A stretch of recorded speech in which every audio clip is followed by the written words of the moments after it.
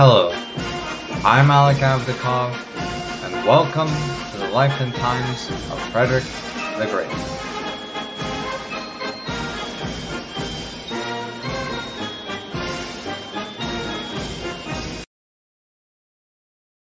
Before we get to today's episode, I must thank all of you who contribute to my Patreon. You help this podcast continue to improve into a platform where anybody can be educated about this time period. I also want to thank Dr. Burns and Ashley Hibbets for rating me on Audible. Any feedback is extremely appreciated, and I implore you all to go to your favorite podcast platform and give me an honest rating. Thank you all for listening and caring about this crazy podcast of mine. You can also follow me on social media and email me questions about the show. So, the topic of today's discussion is extremely important for people who take history seriously. History, despite popular conceptions, is not something that is set in stone. History is a fluid story that depends upon the bias of the historian covering the topic as well as what the historian chooses to include in the narrative. The study of how this ever-changing story unfolds is called historiography. The historiography surrounding Frederick the Great is the topic of today's episode. This is important because most people believe that history is an unbiased account of past events. This can never be true. The best histories actually admit to the biases that do exist. On today's episode, we have a guest from the UK named Rhun Hughes. He just finished his degree in history and wrote a dissertation on Frederick the Great. This discussion is extremely important to understand the overall story surrounding the history of Frederick the Great. A behind-the-scenes look at the historical writing process, if you will. I want to thank Rhun for being on the show. He was great to talk with. The next voice you will hear is my own, introducing our guest from across the Atlantic. So today on the Life and Times of Frederick the Great, we have a very interesting guest. Why don't you introduce yourself to us? Hello, my name's Rhun. I recently graduated in history and archaeology at the University of Cardiff, and I wrote my dissertation on Frederick the Great. So I've always been interested in history and warfare in this period, in particular military history of any period. And I think with Frederick the Great, he's the sort of poster child of military historians, and especially Prussia with their martial history and tradition. So that's how I ended up going into the topic. Gotcha. So overall, what is your background in history? How did you get interested in Frederick the Great? Well, history's always been a hobby of mine. You know, I sort of grew up with all the old retro films, you know, the 70s with, you know, military films. It started off with World War II and World War One. I always had a fondness for the sort of red coat uniform of the British regulars and the tricorns, you know. So the interest has always been there, and I suppose I didn't specialise or look into something specific until my history degree for the dissertation. And at first it was going to be about Prussia's military. But then I found that although there's a lot of stuff that's been written about Frederick the Great, he's still somewhat of an elusive person. So I thought, oh, well, you know, who is this guy? So of course I had to, you know, dig deeper and deeper and through loads of gateway drug books and, you know, all the mythology around him. You know, it just ended up having to find out more and more about this guy. One of my greatest sayings about Frederick the Great is that you cannot put him into a box. No matter what you do, you can't really figure out who this guy really is. The Nazis tried to put him in a box, the Weimar Republic, obviously, and more recent times too, with the LGBTQ version of Frederick the Great. It doesn't really fully capture him into any historical truth. There's no pithy way to explain Frederick the Great. There's always going to be contradictions. Yeah, exactly. Like one thing I read in Dennis Showalter's book on Frederick the Great military history, he said, like, there's a Frederick for every person, you know. And yeah, it's absolutely right, especially with the way the historiography is being handled now. I think it wasn't too long ago, it might be 2021, where some homoerotic poems were surfaced. So of course that reignited the debate on his sexuality and things like that. So yeah, obviously the LGBTQ community have sort of a vested interest in looking at him. There's the military history, the Enlightenment thinkers with philosophies, political history with enlightened absolutism as well. I read something, a paper, New Avenues of Approach, and another source, which was the invention of Frederick the Great, how he really, I wouldn't say he pioneered, but he definitely contributed to the idea of, statesmen having a cult of personality. So I think that's essentially why he's had such an impact on different people from different aspects of life. Absolutely. You can't go through this time period without really talking about Frederick the Great and Prussian history. You mentioned a very important word in the last sentence, historiography. Could you possibly explain to our listeners what historiography is? In a simplified way, I think it's the study of sources.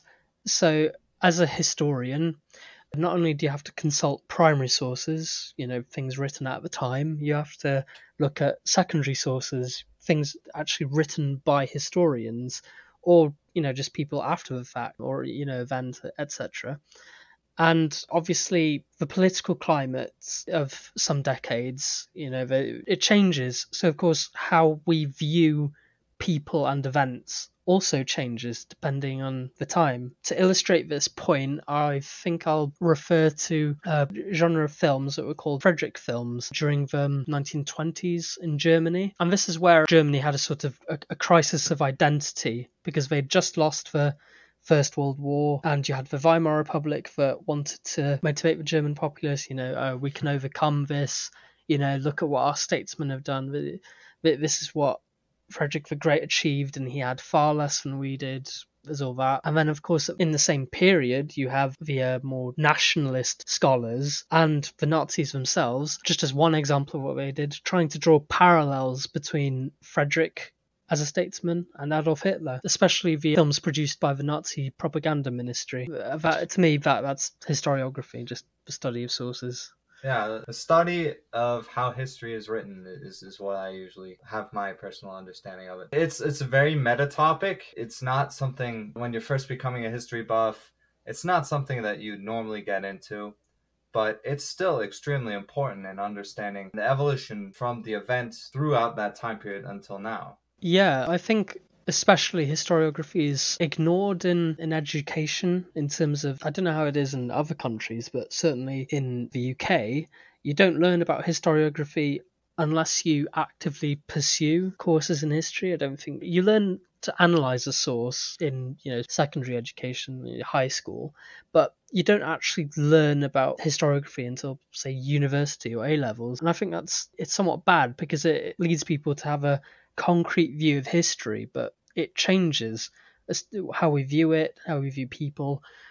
New evidence comes to light, which forces us to change, our interpretations, and that's all about That's what historiography is all about: is to make sure that our interpretations are up to date by consulting and scrutinizing what has been written in the past. Absolutely, absolutely. You brought up a great point that I'd like to broadcast to everybody, that a good historian, and really a good person in general, when given new evidence and new information, should change their mind.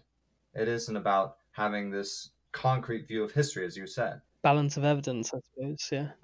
Yeah, so I think I'd like to move on to this part of this podcast where we talk about the historiography on the topic of Frederick the Great. So essentially, what are the best works to learn about Frederick the Great? So I'll give you 5 to 10 minutes to talk about your favorite sources, essentially, and about 5 to 10 minutes for me to tell mine. All right. Well, my gateway drug, I suppose, this book by Nancy Mitford. In my opinion, it's quite dated. It's probably, I wouldn't say fictionalized, maybe dramatized. It's written wonderfully. It's quite a nice, easy read. Good language, easy for anybody to follow. Who hasn't, or doesn't want to pursue an academic background. Just wants a nice, enjoyable read about a person.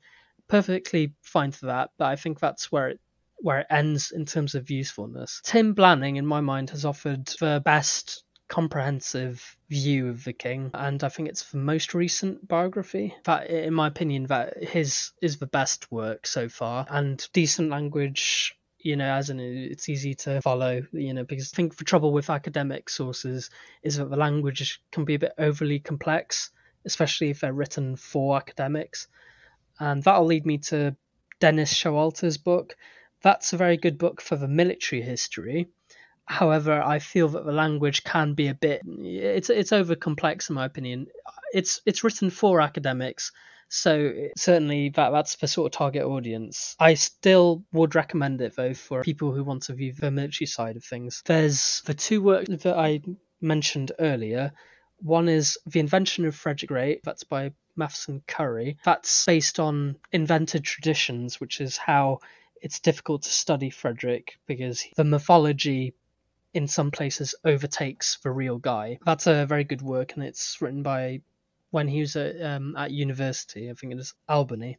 Lastly, it would be on Frederick the Great's Sexuality, which is by Jackson Schobert. Frederick the Great's Sexuality, New Avenues of Approach. That was in 2021, and that introduces a very balanced view, in my opinion, of his sexuality, which is another elusive part of the guy's personality. And yeah, it's quite vital to understanding him. I thought this was going to be more of a debate, but absolutely, for the most part, I definitely agree with you that Tim Blanding is the most comprehensive book because, yes, while it may be a little bit dry, I do think that dryness can be a strength because if you're looking strictly at the facts, the historical narratives that surround Frederick the Great, you're able to get more detail from this book. It's extremely well sourced, the largest bibliography that I've seen about Frederick the Great through his books. This is less of a historian's opinion and less of a historian's filling the gaps where it's just presenting information. That book has probably been the most useful for this podcast in general. And of course, you mentioned that this is the most contemporary, it's the most new book, the most new biography of Frederick the Great. And the second book, which I wish to discuss, it's actually an older book. I was looking off to my right. It's this book, The Military Life of Frederick the Great by Christopher Duffy. Duffy has a very huge knowledge of the geography of the campaigns, of the battlefields that took place if you're strictly looking on a military point of view. And I'm just amazed that he's able to... You can't really fully understand what these people were going through at the time because really, it's impossible without a time machine. But with current writing styles, he is a great writer and is able to really put you into that setting. So understanding 1700s campaigning, military campaigning, he is definitely the best source for that. And very, very distant third, this book was published in 2000, David Fraser's book on Frederick the Great. The main reason I put this book in there is because, one, it uses a lot of primary sources, talks a lot about Frederick the Great, and not just military, but it is a very strong emphasis on military because he was a NATO general. But he does talk about other aspects of Frederick the Great, which I think is very important to do. It's definitely a longer read. It's also definitely dated. But the reason I put that in there is because, one, you can get a lot of interesting primary documents about Frederick the Great that you wouldn't get in other books. And two, it's the main reason that this whole podcast started. I basically saw this at a used bookstore and thought, hey, why don't I create a podcast about Frederick the Great? First couple episodes are really crappy, obviously, but, I think it's gotten better since then. Yeah, absolutely. I mean, aged like a fine wine. I've been listening to some of them. I listened to one with Brandon like a while ago. The YouTuber, that's a good one. I've heard Duffy and Fraser as well come up in my readings. I didn't read either of those books, which is a shame because I have heard great things. I find that the military side of Frederick is probably the easiest part to study because I think, for example, if you're balancing him as a general, the data at hand is probably easier to manage with because you can compare the situations and how his other generals, acted in the field. I think Prince Henry, for example, it's still quite complex and difficult because of the nature of warfare at that time. I think some people might criticize him a bit too much in terms of the order of battle, it unraveled mid-fight, but that was kind of part and parcel of 18th century warfare as I understood it. Especially when you're going through aggressive maneuvers, as Frederick the Great loved to do at the time. Yeah, to my knowledge, I think I learned this from Showalter. He believed that shock was the way to shock warfare was the way to beat the enemy in the field. And, he was, in my opinion, he had a point to an extent, because the longer a unit is in a fight, one, they sustain casualties. Two, with all the smoke and confusion and no radios, it's so difficult to maintain cohesion. So he theorized that the best way to conduct warfare was an, quick, intense fights. This also applies to the overall strategic thinking that we can't fight an extended war of attrition, which is, I think, what the 7 Years' War almost became. I think a really good point that's been echoed by a couple of scholars is that Frederick didn't win the 7 Years' War, he survived it. And I'm inclined to agree. Literally just took the Tsar of Russia to, be a Prussophile. So yeah, the Battle of Kunersdorf as well. He had two horses shot under him too. Yeah, and I think by the time Kunersdorf happens, most of his skilled generals have died.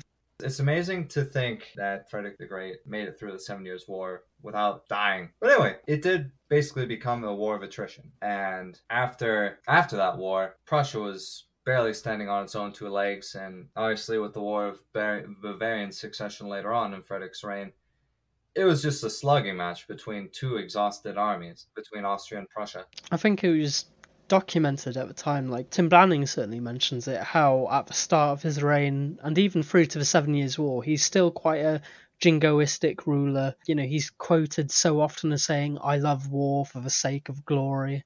And then by the time of the War of Bavarian Succession, he's just so tired, and you get the impression that he's a miser king, because really he'd lost most of his friends and his sister, his mother. He'd lost friends and family to the war. You're right. Frederick, he wasn't the same energetic man he was in his first few years of his reign. And, that mirrored the performance of his army as well. Yeah, Showalter criticized him for sort of disregarding what was termed little war. So that's, the use of skirmishers, scouting, harassing supply lines, something that the Austrians had well in hand with their experience fighting the Ottomans. Yeah, especially with the Croats. Oh, yeah. And I think this was a massive, thorn in the Prussian side ever since the First Silesian War. And then, of course, I think one of the biggest blunders is the march from Moravia. He'd lost most of his forces just to winter attrition alone, and Hungarians harassing him. And I don't think he truly adapted to that, did he? Because Jaeger forces weren't really a thing for the Prussians until the Napoleonic Wars. But no, you bring up a very good point, going way back. With military history about Frederick the Great's reign, you're more able to pin things down. But say with philosophy, with art patronage, with music, he was a composer, he was a historian, he had all these different things. He was a politician, he did all these different things, yet all in all, man only has so much energy. Yeah, and it's also really difficult because, and I think he admits to this essentially, the famous line, "The king is merely the first servant of the state." So he must recognize that truly to project a powerful state, he can't be himself. So we really have to criticize and, analyze in excruciating detail everything he writes and publishes, because he's doing so with everybody watching him.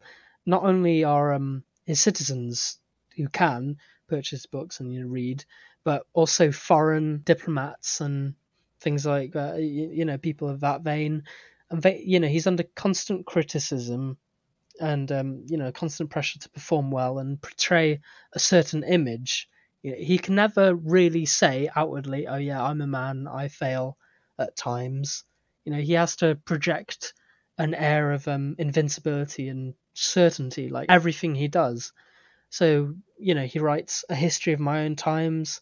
So as a role of historian, we have to question if he truly was a historian, because I think to an extent, when writing A History of My Own Times, when he was criticizing his predecessors, not only was he trying to justify how his reign was better, but in a way that it was more effective, but he also has to justify the great crimes that he committed, the invasion of Silesia. And I think this Brandenburg had a reputation for diplomatic duplicity, and I think that this idea is certainly reinforced by Frederick's writings, because he's not only is he just documenting it, but he's also trying to justify his actions and his rule, whether or not Brandenburg could, and by extension Prussia, could achieve what it could have. I think I get where you're getting at. You mentioned the duplicity of Brandenburg's diplomacy. He was writing to justify his own actions. And you're right. He may not have fully been like an academic historian. I mean, the profession historian really didn't come about until the 19th century, I'm pretty sure, in Germany, actually. He was definitely a, shall we say, popular historian, if that would be the correct term. The difficulty with Frederick, in my mind, is that you have glimpses of him being genuine. You always get glimpses of his real person, but it's always flavored with the image he wants to project. And at the end of the day, it's hard to tell if that's him and his ego, or if it's for, as he'd say and others justified, matters of state. It's why, for me, he's so fascinating to look at, and yet so frustrating to study as well, because we'll never truly get to the mind of a man. There's a quote with him, I don't know who said this to, it was just on the eve of invading Silesia. He asks the guy, can you keep a secret? Oh, yes. And then he leans in closer, or and he says, so can I. That's the end of the discussion. He's so elusive in his policy, his personality. It's just an endless enigma. That's a perfect way to describe Frederick the Great. An endless enigma. Thank you. I might steal that.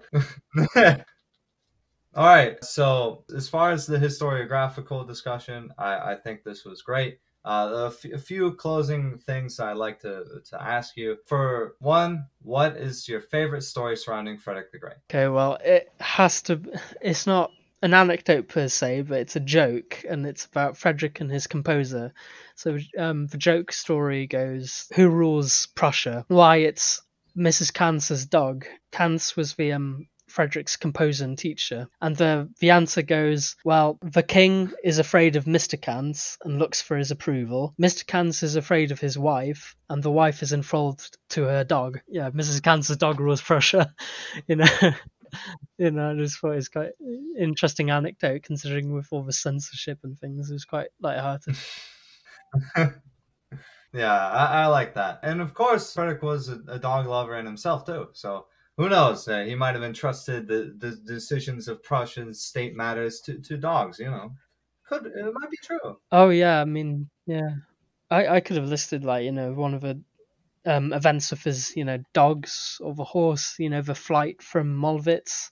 Those stories are interesting because I think the horse would join the military on parades. He'd march beside them, and then obviously the dogs, his beloved dogs. I think his last words or something was, fetch him a blanket, my dog looks cold, or something like that. All right, yeah. So is there any parting wisdom that you can give us to end today's discussion? Nothing is ever truly as it seems with this king.